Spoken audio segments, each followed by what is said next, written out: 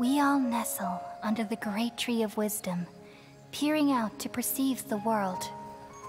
From the earth and from the rain, we perceive its wonders, until we become a white bird to perch atop a branch, and finally snap off the most important leaf. Once upon a time, I alone dreamed in this world. In my dreams, everybody would also dream after they fell asleep. Wild and wonderful thoughts would emerge from their minds.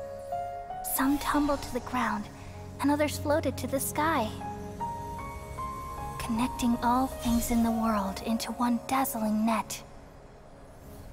Among a plethora of worlds were numerous smaller worlds, all of fate, finding within the tapestry their brilliant glow. I gradually understood that these indescribable and constantly changing things are the most profound things in the world. Only they can completely repel the madness. Only dreams can awaken consciousness from the deepest darkness.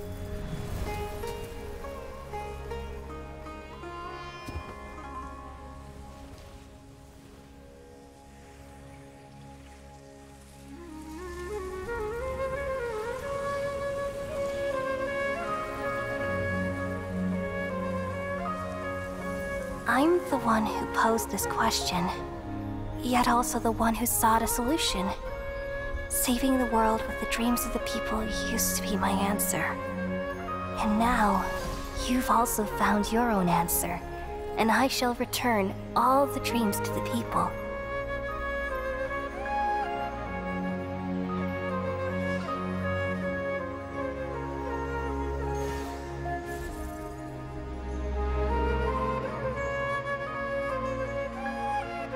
Goodbye, people of Sumeru. May you be blessed tonight with the sweetest of dreams.